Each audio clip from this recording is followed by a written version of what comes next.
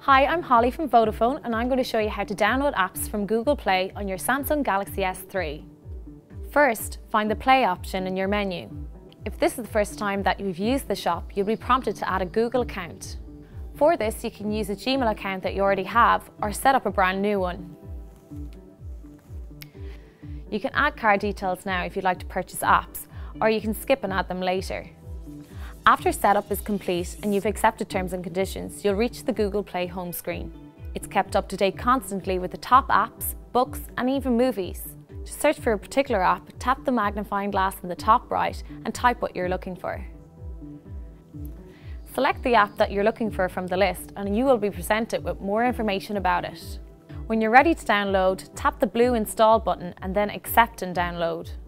The app will now start to download.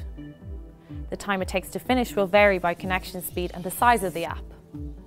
To launch the app, just find it in your menu and give it a tap. For more help on how to use the Samsung Galaxy S3 and other devices, check out vodafone.ie/manuals.